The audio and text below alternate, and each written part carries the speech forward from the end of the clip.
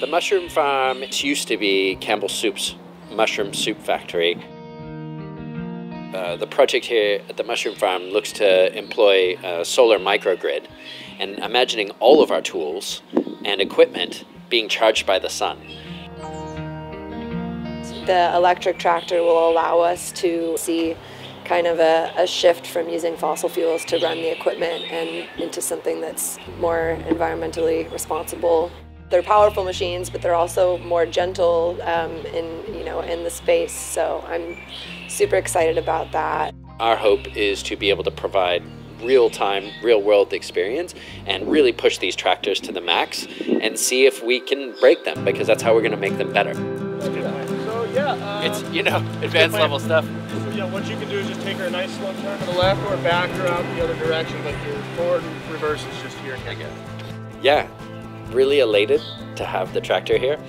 It was my first time getting to utilize this one, which is the step up from the CET, and really happy with the smoothness of action. It really brought a smile to my face to be able to talk into a video while I'm sitting there on the tractor.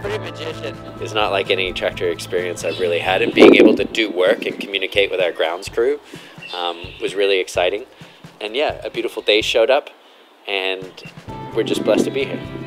So I just took the tractor for a little spin, and it's super exciting. It's super intuitive to drive. It's really simple, like all the switches and the buttons and gears are very intuitive, and I'm really excited to use it more, and yeah. I know everybody at home is out to make a change right now. And to be part of the change in our systems, it's being in integrity in our homes, our workplaces, and where we'd like to see it in every aspect of our lives. And so the more that we can start adopting these new technologies, the quicker the transition will be globally. And I'm excited to just be a part of that change.